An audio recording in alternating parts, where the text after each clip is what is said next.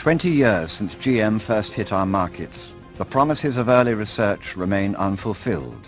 Roundup-ready technology dominates the GM market in America, and now the story of seed would return to the courtroom as the full implications of patent law became clear to the world.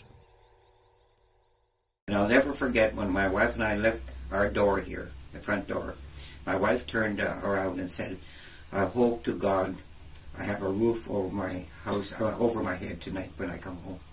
That's how close we were to lose everything. We had put everything on the line. And I feel sorry for the farmers that didn't have that opportunity and have lost their farms, hundreds of them.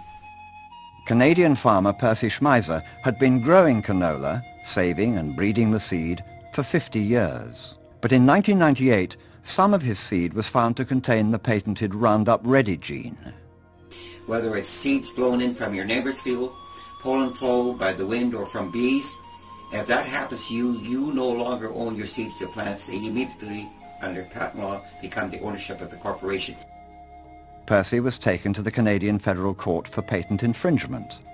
His defense, that the GM presence was accidental, was rejected by the court, and in 2000, he was found guilty.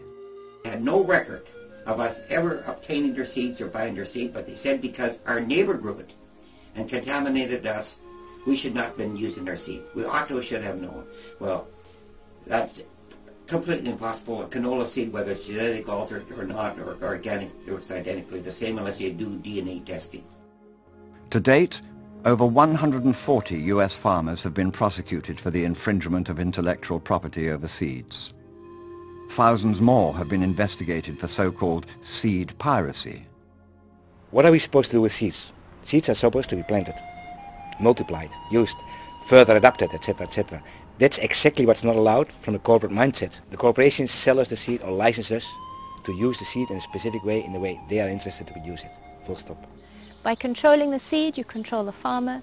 By controlling the farmer, you control the whole food system. And that's the legacy of genetics in farming. Today, the GM market has spread beyond North America and established itself in Argentina, Paraguay, Brazil, and now in India. Whilst the GM industry claims to be increasing yields and improving lives, more and more farmers are reporting new and unexpected problems. In the Indian state of Gujarat, hundreds of thousands of farmers persuaded to grow genetically modified Bt cotton, a crop which produces its own pesticide, found that in time the pests developed their own resistance to the crop. The rise of these super pests has forced the farmers to use ever stronger pesticides. Instead of controlling pests and controlling weeds, you are getting super pests and super weeds. So even in the narrow domain of weed control and pest control, the technology is failing. With the rising cost of seeds, fertilizers and pesticides, many farmers have been forced into a spiral of debt, and the spread of GM cotton has been linked to a tragic increase of suicides among Indian farmers. In Argentina, thousands of small farmers have been forced to leave their land, unable to compete economically with highly mechanized monocrop farms.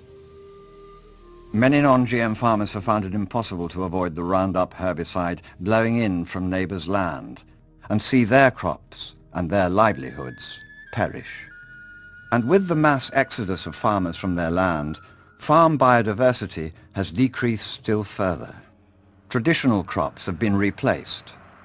Herbicide use has risen dramatically, and hard-learned knowledge and farming systems have been elbowed aside. With the loss of diversity, you lose your security, because diversity is synonymous with security. It also means improved livelihood, it means improved nutrition, it means improved division of labor. All this would be lost to one crop. We have to realize that diversity means survival. Diversity means being able to continue to produce, being able to continue to be a farmer. And without that, I think it's very important to realize that we're simply not being able, we will not be able to produce the food we need if we allow that this kind of diversity is further eroded.